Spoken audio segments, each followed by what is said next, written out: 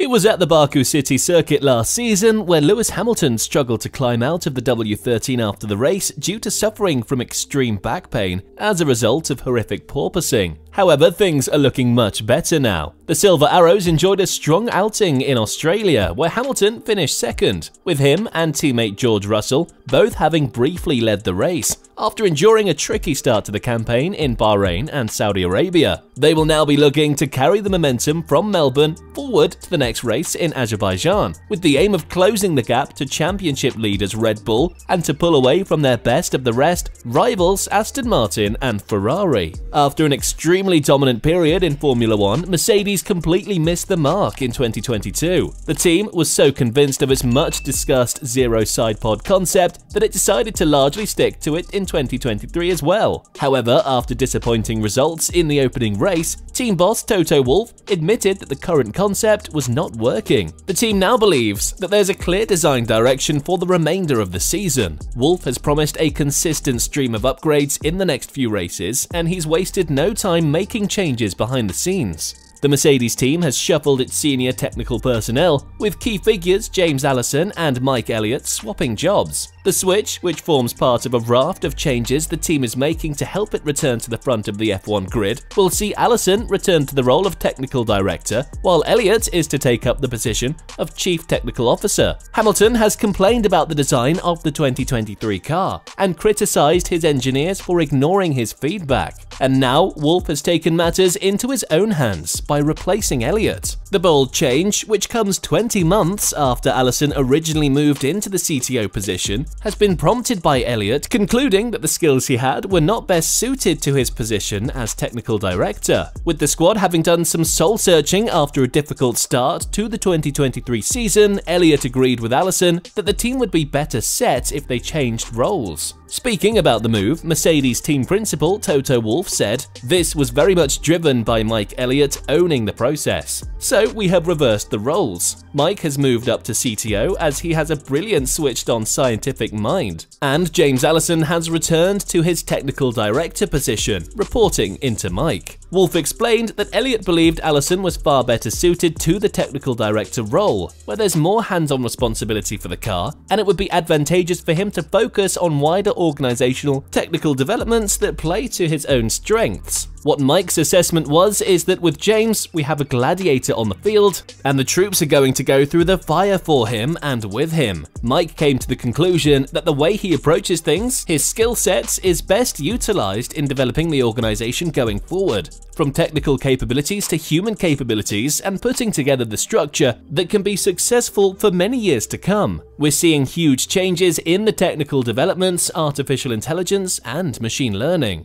Mercedes is currently working on a raft of updates for its W14 that it hopes will help it close the gap to pace-setter Red Bull. The changes to the car are set to include a revamp of its sidepod concept. Wolff said that Allison's return as technical director would see the team continue with its current development direction. "We have a path now that we believe is the right one. It's just different personalities and a different management structure." While Adrian Newey is the king of Formula 1 race car design and aerodynamics, there's no doubt that James Allison is his nearest rival on the grid. Allison has played a part in the design of the two of the most dominant F1 cars ever created, the Ferrari F2004 and the Mercedes W11.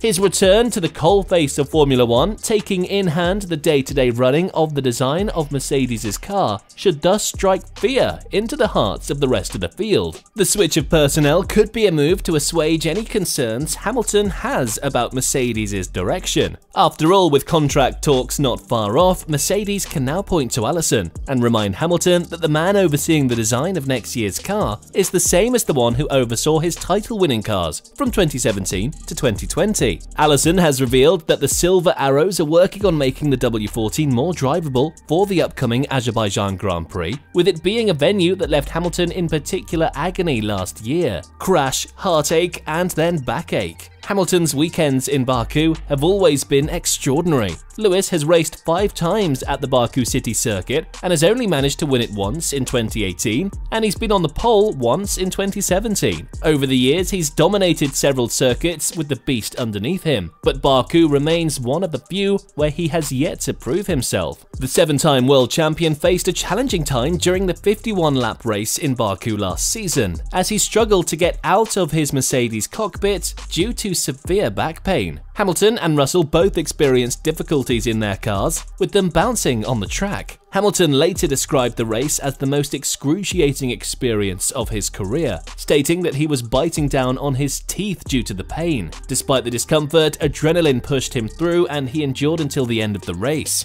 With porpoising gone and a decent pace found again, Hamilton would be hunting for the win again. We will be working in the drawing office also to bring mechanical parts to the car, some different suspension components that we think will help the underlying balance of the car and make it a more drivable thing, making it something that the drivers have more confidence to push right to the limit. We'll be working on the normal sort of simulation loop and routines that allow us to prepare for the race weekends that are coming up, making sure that we land the car in the right place when we get to the race. Making both drivers feel comfortable in the car in Baku will be absolutely vital to a good haul of points, given that Azerbaijan will host the first sprint race of the 2023 season. It means that more points will be available next weekend, whilst the Germans will also have less time to get the W14 in the right window, putting further emphasis on using the current spring break wisely. Looking back at the first 3 rounds of the season, which for Mercedes have yielded a best result of P2 for Hamilton in Australia, Wolff said that his team had spotted encouraging signs.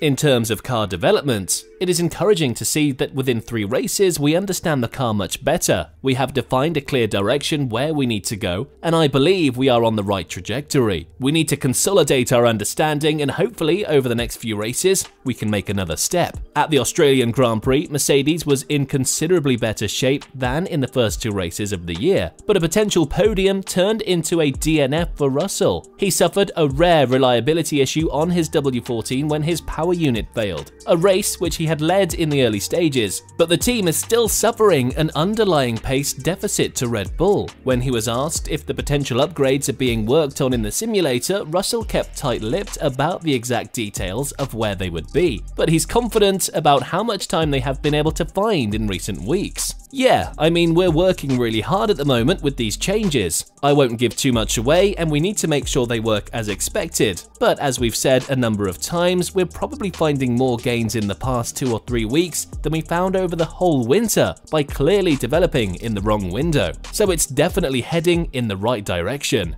The best Mercedes and Russell can hope for in the upcoming rounds will be incremental progress, while hoping they can bring down the gap to Red Bull out in front, particularly in race trim, where the RB19 looks especially dominant. So what do you think about the newly generated plans for the W14? Do you think Mercedes can challenge Red Bull for victories with their new design and everything going on in the factories? Let us know your thoughts in the comments down below. If you enjoyed the video, please consider liking and subscribing to the channel, and don't forget to click the bell button to be notified of future videos.